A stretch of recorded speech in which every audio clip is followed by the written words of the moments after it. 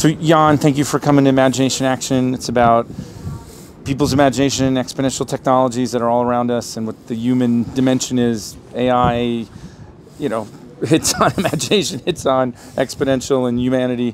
When those words are presented to you, what comes to mind?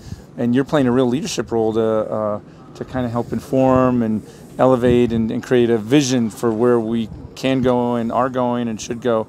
What comes to mind when you think of those things? Well, I think the most difficult thing is to come up with a realistic vision, right? Because there is the vision that things are going to keep going exponentially, which never happens because nothing looks more like an exponential than the beginning of a sigmoid. Yeah. Everything kind of saturates after a while.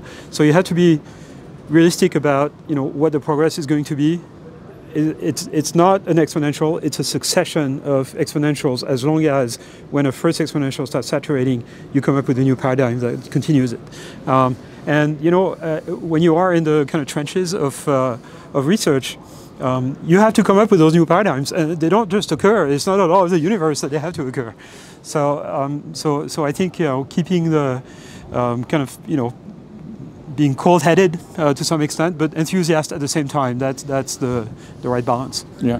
If you could turn the dials a little bit to kind of focus the dialogue on AI right now to where you think it should be or where you think it needs to be, what would you kind of skew towards, and what would you highlight? You're a big brain, you're doing important research, but I feel like we got to get some of your ideas out there. And what would your agenda be? I think 4 things. First thing is tone down the whole discussion about existential risk, which I think makes no sense.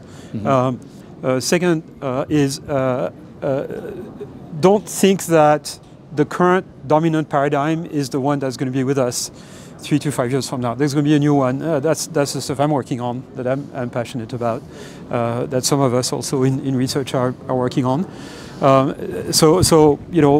Don't think like generative AI is like be all end all, and self-supervised learning of symbol sequences is going to solve every one of the world's problems. We're going to need a new paradigm for making machines understand the physical world, have persistent memory, being able to reason and plan.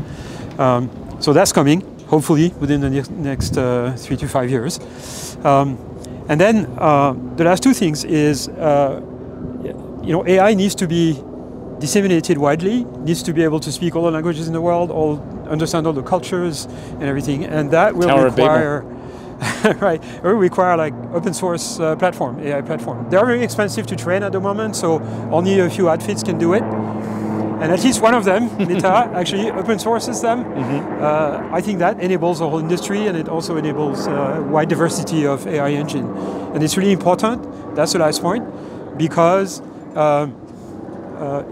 you want a high diversity in the future AI assistant that everybody will be using, because all of our digital diet is going to be mediated by those things. So you don't want any kind of regulatory capture that forces you to use those AI assistants from 2 or 3 companies on the west coast of the US or China. Great. What's your daily diet of AI? Like, how do you use it? Do you use it to brush your teeth? What's the first thing you do in the morning? What's the last thing you do? That's Tim Berners-Lee's assistant, if you could just take the call over there.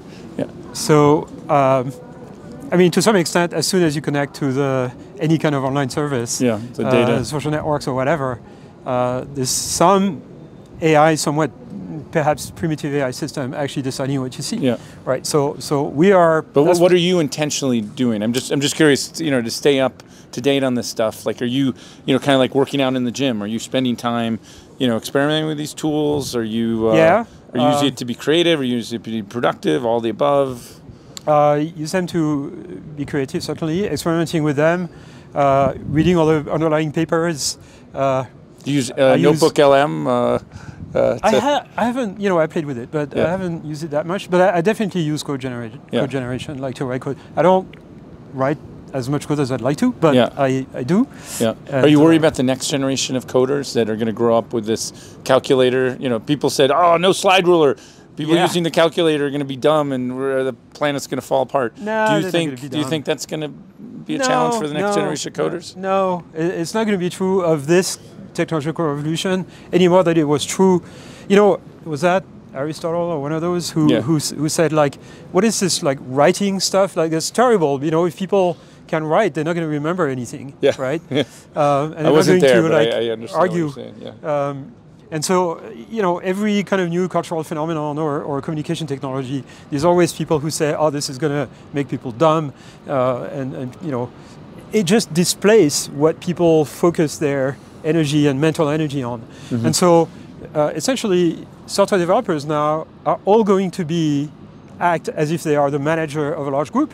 Yeah. That codes for them. Yeah, no, right? I talk to very successful entrepreneurs and I say, hey, you know, you're a software guy, you know, lady, how many engineers would you need now versus how many you had? And, you know, every time they're like, well, you know, and you could see, they're like, oh, wow, my operating budget would have been much different.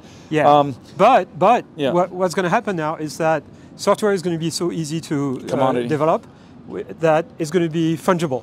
Yeah. Like, you know, you're going to ask your assistant, like, write a piece of code to, like, you know, plot me this curve, blah, blah, blah, blah. Mm-hmm. The code will be generated and it will disappear within an hour because, you know, it would be so easy to produce, right? Yeah. It'll be kind of consumable, right? It'll be, you know, it's kind of like consumable, This is imagination action. You know, you've presented it, a few of them. What do you think of it? You know, and maybe say the term imagination action. This is a nonprofit. We're trying to get good ideas out there.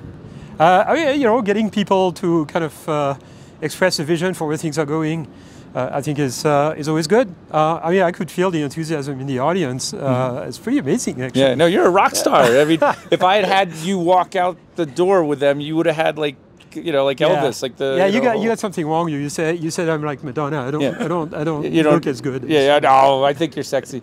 All right, you guys, this is Yann LeCun.